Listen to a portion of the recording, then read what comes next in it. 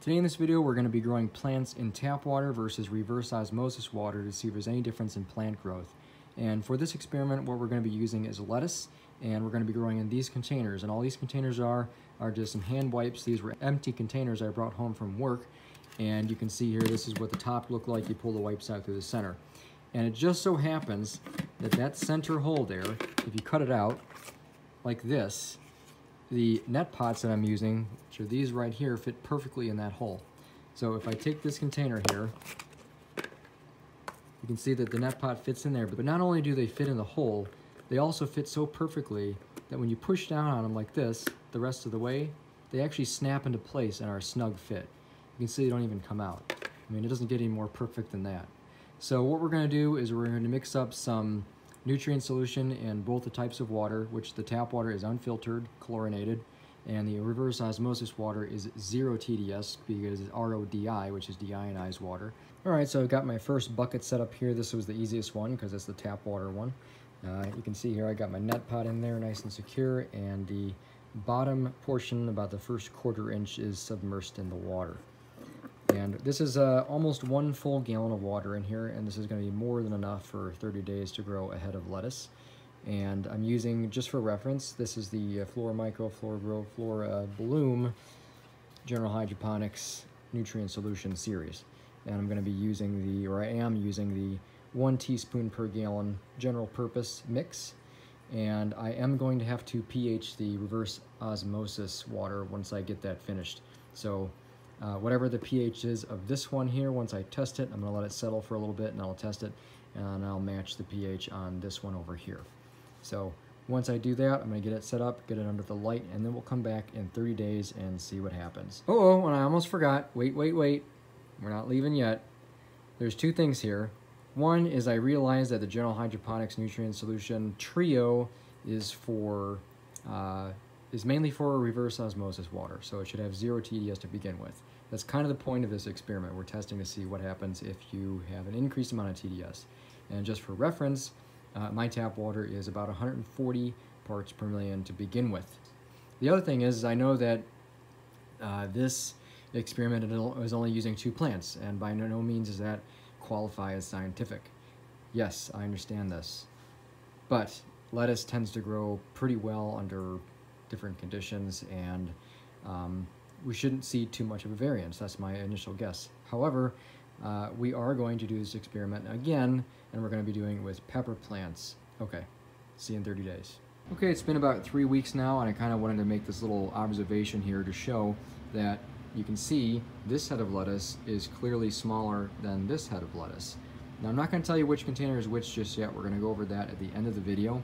But what I am going to say is that I'm pretty sure the reason why this one isn't growing as well or as fast is because there's a pH difference. So I'm pretty sure this one, if I had to guess, is a lower pH. This is the same kind of growth I saw as far as the rate and the size that I saw with the last time I did a pH test between 3 different heads of lettuce. Actually, if you haven't seen that video, it's going to be right up here, and click that link, or at the end of this video. So anyways, actually growing these under the QG LED light strips. These are the ultimate versions. I did another video on that, like up here if you're interested in those. Kind of expensive, but I really like them. Okay, so we're back. I'm going to be ending the experiment here, and we're going to be taking a look at a couple things. I'm going to be taking a look at pH and the color of the solution.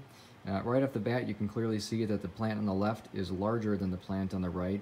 And the only other thing I really notice here is the color. So the plant on the right has a slightly more green color to it than the one on the left here. And obviously that's not a lighting thing, that's a nutrient thing. And that's to be expected because I'm pretty sure there's a pH difference, like I said before. And just so you know, the one on the right here is the RODI water, and the one on the left is the tap water. And this actually kind of surprised me. I wasn't really expecting this to happen, but we're going to take a look at why this is. I don't really think I'm going to take a weight test. I mean, weighing them just seems kind of pointless. Okay, so the plant grown in the tap water weighs 124 grams, and the plant grown in the RODI water weighs 93 grams. Okay, so now here's 2 leaves taken from the same position on both plants. Tap water on the left, RODI on the right. You can see it's slightly more green. So I'm going to go ahead and taste the one with the tap water.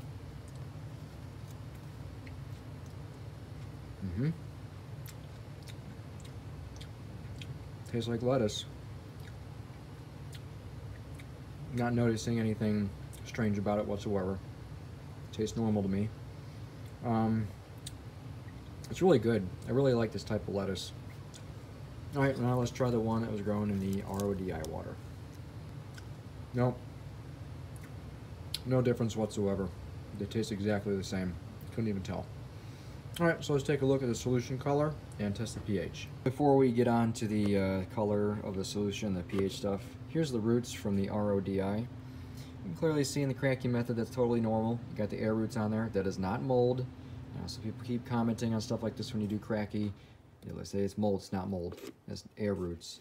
And here's the one in the tap water. Pretty much the same, except just a lot more dense. Roots are more dense. There's more air roots on there. As far as the nutrient level in here, it's about right there. It looks like to be about 2 to 2.5 inches left in the bottom. And over here we have about, well, exactly the same. Not much difference there. All right, let's take a look at the pH and color. Okay, here's the color of the leftover solution with the RODI on the right and the tap water on the left. And you can see there's not a huge difference. If you look down from the top, you can see that the tap water is just slightly darker. And naturally you would think that is because it absorbed less nutrients, but obviously the plant grew larger, so that can't be the case. But we're gonna go ahead and test the pH of this now and see if the outcome is as what I expected. So this is my Apira pH meter. I just calibrated this, and we're gonna put it in the tap water one, see what we get.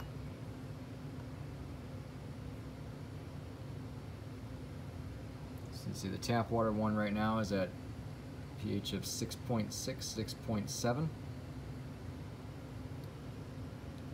right, so go ahead and check the one that is the RODI water.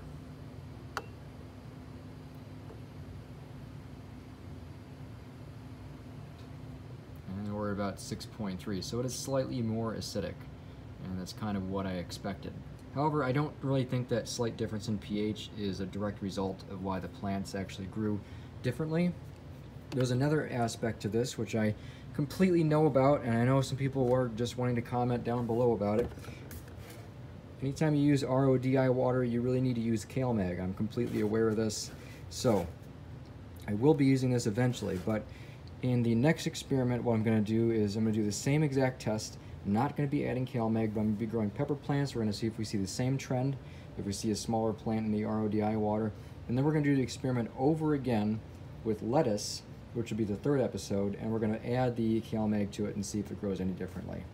And to do that, I'm going to be using my new Mars Hydro 2000 light, which I just did a video on. I'm going to be using that to grow the new lettuce and probably peppers if we do it for a fourth time. So that's it for this video. If you're interested in this, I'll leave a link in the description for the pH meter. It's very accurate. Thanks for watching.